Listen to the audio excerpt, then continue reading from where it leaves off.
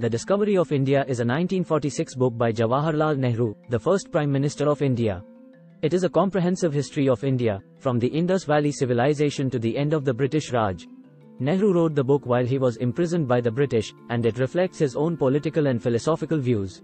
The book is divided into 10 chapters, each of which covers a different period in Indian history. Nehru begins by discussing the Indus Valley Civilization, which flourished from 3300 to 1900 BCE. He then moves on to the Vedic period, the Mauryan Empire, the Gupta Empire, the Mughal Empire, and the British Raj. In each chapter, Nehru discusses the political, economic, social, and cultural aspects of Indian society.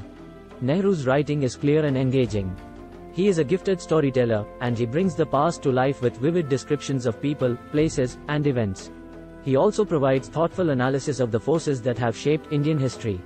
The Discovery of India is an essential book for anyone who wants to understand India's past and present. It is a scholarly work, but it is also a pleasure to read. Nehru's writing is both informative and inspiring. He was a great leader, and his book is a testament to his intelligence, his vision, and his love of India. Here are some additional thoughts on the book.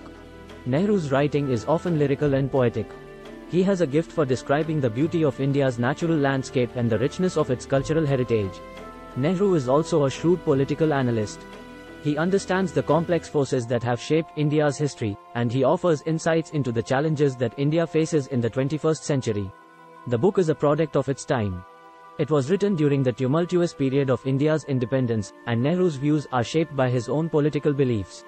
However, the book remains a valuable resource for anyone who wants to understand India's past and present. Overall, The Discovery of India is a well-written and informative book that provides a comprehensive overview of Indian history. It is a must-read for anyone who wants to understand India's rich and complex past.